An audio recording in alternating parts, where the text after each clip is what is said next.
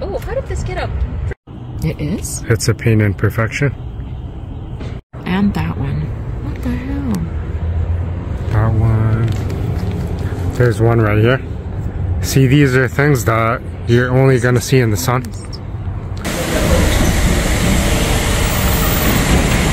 Lines on the hood, on the fender.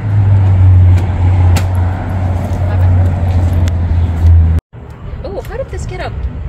It is? It's a paint imperfection. And that one. What the hell? That one. There's one right here. See, these are things that you're only gonna see in the sun. One's right here, one's right there. Here.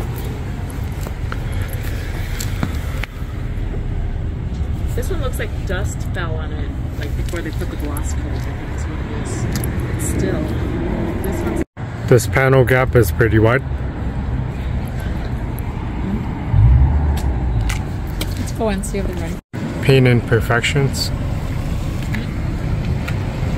If you're gonna take delivery of your Tesla, make sure you do it during the daytime when it's sunny, because like these little paint imperfections, I didn't notice them yesterday, but then in the sun they're pretty noticeable. I wouldn't be happy about it, but then again it is a car and it's a wear and tear type of vehicle. But then again, if a customer is paying thousands and thousands of dollars, it's kind of unacceptable.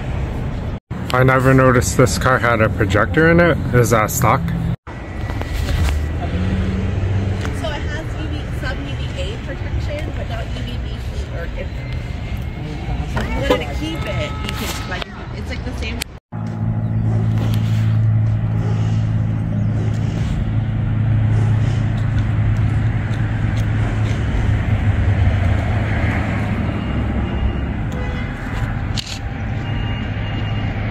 You can't even see it?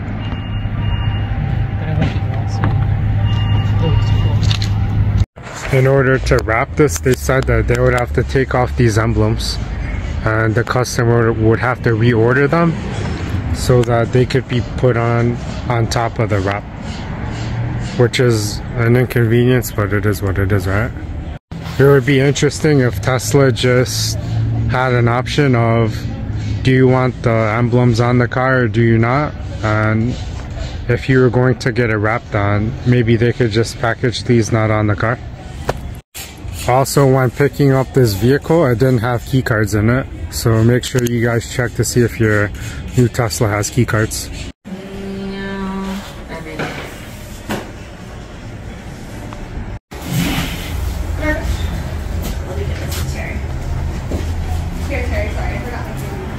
But I guess they take pretty, let's say. Yeah, the alignment, like we've been working on Tesla since the beginning. Yeah. And the alignment's so much better. The broken glass we see on like Model Y and Hannah roofs have most definitely improved.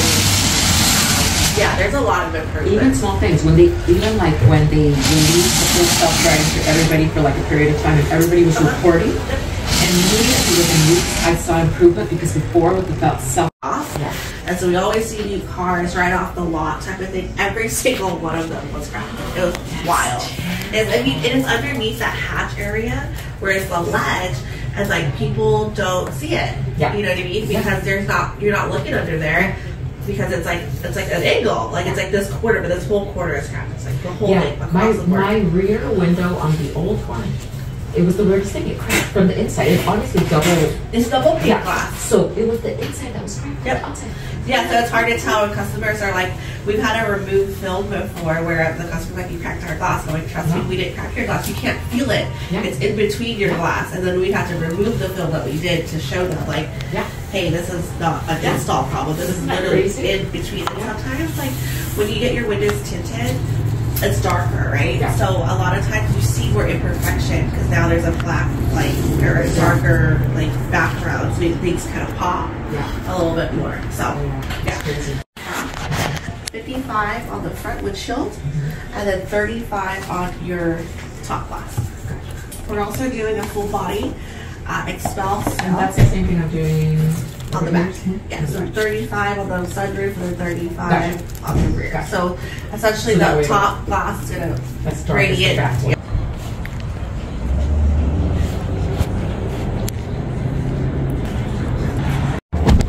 That said, you have fully self-driving until April, so 4 months. So I put the plastic back on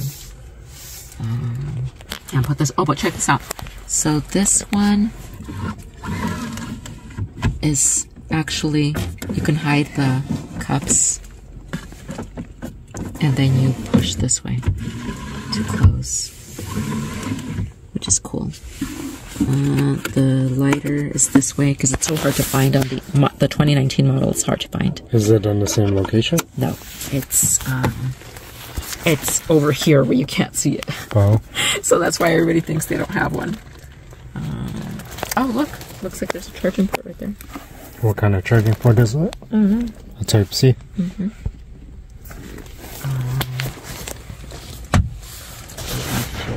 Charge from under here. So it's nice. And of course this one has the rear, the TV's on it. You can see it. I measured this morning. It looks like Do you know what you wanted? It's outside. oh, it's outside. I measured this for the what you call it?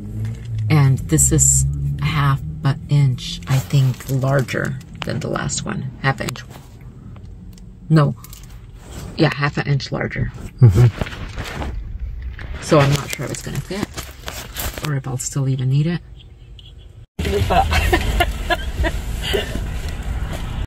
These buttons look a lot better than the 2019. The windows are faster. One touch down, one touch up.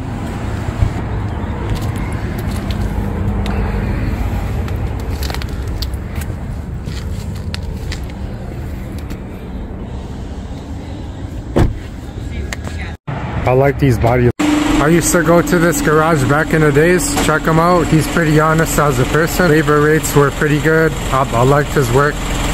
It's called Friendly Auto. It's in San Jose.